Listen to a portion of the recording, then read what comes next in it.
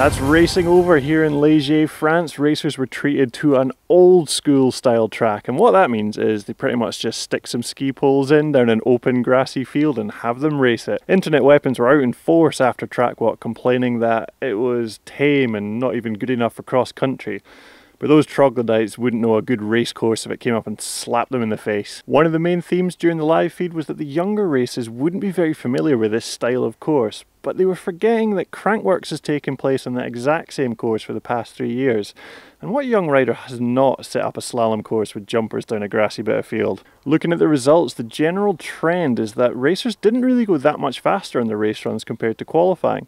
This is quite rare, and it shows that the track was much more challenging on race day compared to qualifying day. Well, I say times didn't really improve much. The one person bucking that trend was Valley Hole, who went 7 seconds faster than her quali, beating second place rider Anna Newkirk by about 6 seconds. Interesting fact is that her time would have won her the elite women's category. You just know the Pinkbike comments are blowing up with this right now. Let me leave you with a little thought though. There was actually an entire junior men's race plus an hour of elite practice before the elite women got to race the track.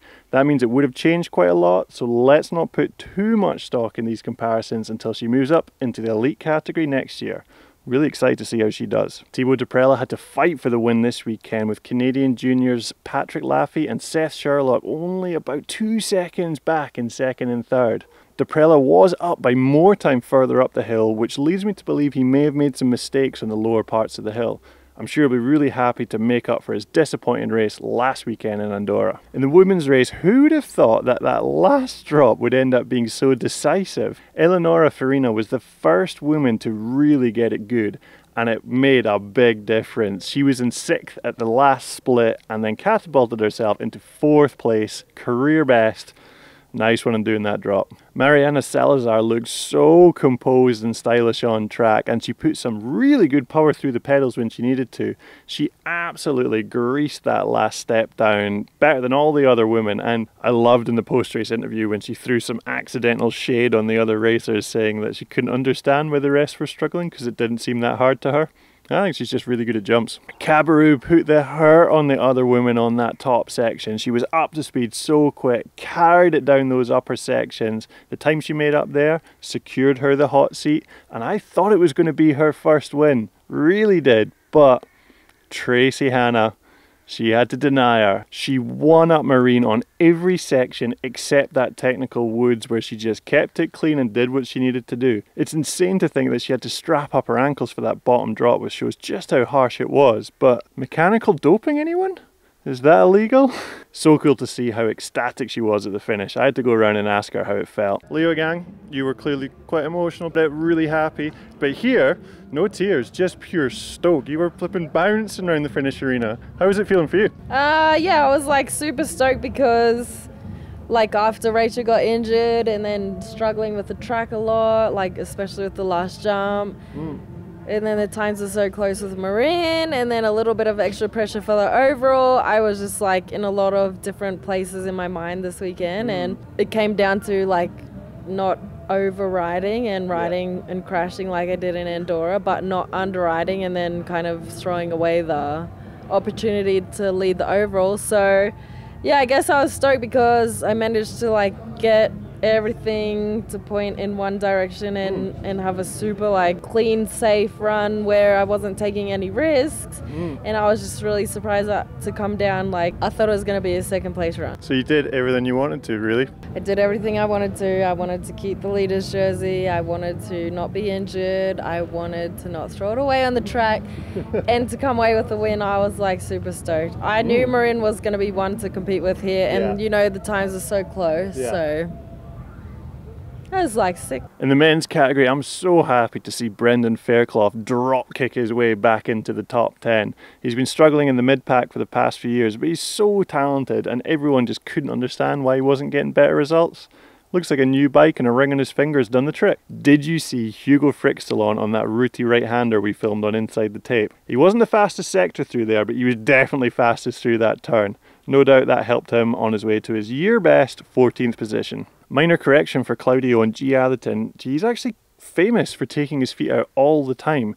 Way back in Junior Worlds when he was a young racer, Sam Hill demolished him and everyone else actually. Foot off, drifting all the corners. Ever since then, G learnt to just drop a leg whenever he felt it was going to be faster. G is the best person I know of at clipping out, cornering and clipping straight back in again. It is a real skill. Laurie Greenland is back to his best. His run reminded me of his Val di Sole run from 2017. Just getting so wild, looking so out of control, yet making no mistakes. So cool to see him back performing, and interestingly, if you didn't know, the Mondraker team are on mixer bikes. They got 29 fronts, 27.5 backs. Those mullets are definitely performing. Greg Minnaar over that route, in the woods. Oh, sublime style. That is all, that's all I want to say on that. Loris Vergier, fair flipping play, man. To get 5th place after what he went through this weekend, that's mental.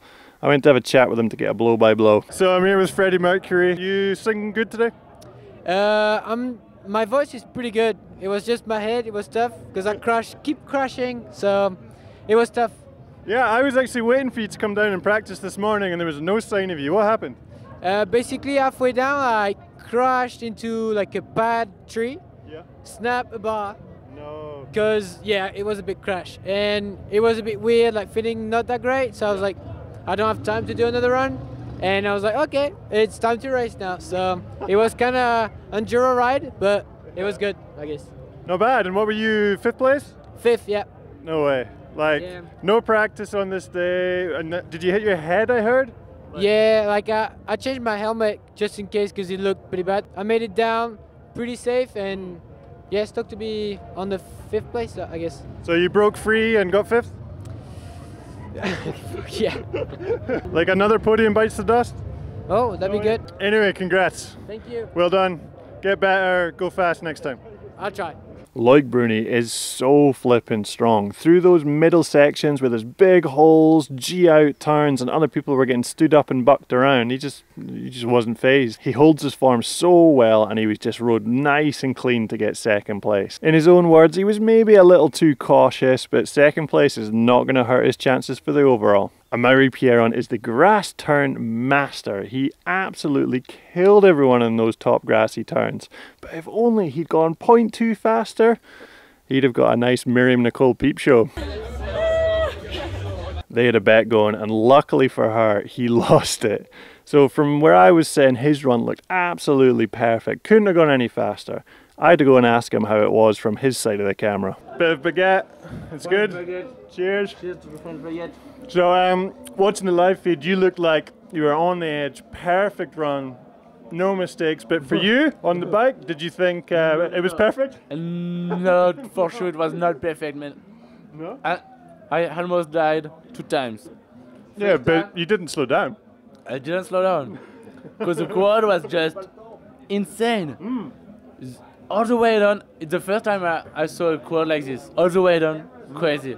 A bit insane as Labres. The French fans are mental, man. They love it. It's so good. And at the podium, it's the same. I never seen a quad like this. Yeah. Massive. So good. It's just so good to ride in France. The fans are crazy, so that puts you to the limit. Not bad. And you feeling pretty good now? What's that? 2 wins now? 2 wins, 3 for the week. Yeah. The battle is on. Yeah, you think you can catch him? I'll catch him today, so why not? Yeah. Cool. Well, good luck. Let's see. Thank you. So I think we can all agree post-race, that old school track was rad to watch. Really good to mix it up. For those that didn't think it was that good, look forward to the next race in 2 and a bit weeks in Val di Sole, because that track is brutal. I'll be there with Pinkbike, back inside the tape. Thank you very much for watching, and we'll see you then. Cheers.